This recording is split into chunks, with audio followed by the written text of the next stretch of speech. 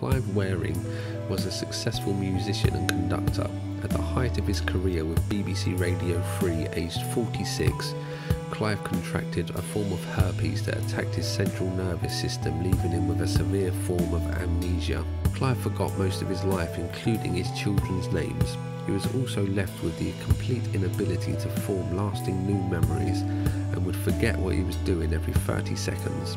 As his consciousness would reset every 30 seconds, he would spend most of the day waking up, trying to understand what was happening, only to reawaken 30 seconds later in a never-ending cycle of confusion. Clive was encouraged to record his thoughts by his carer, and his diary reads like a frustrating circle of hell in which he wakes up with no memory of being awake just 30 seconds before.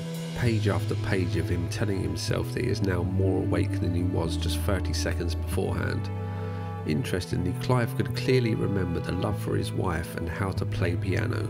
Clive recorded his thoughts in a diary which reads like a horrific version of Groundhog Day, repeating every 30 seconds. Page after page of frustration as his life reset every 30 seconds.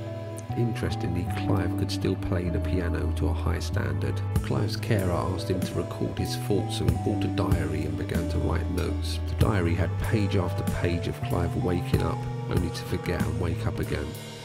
Interestingly, Clive could clearly remember the love for his wife and would greet her with happiness every time he saw her.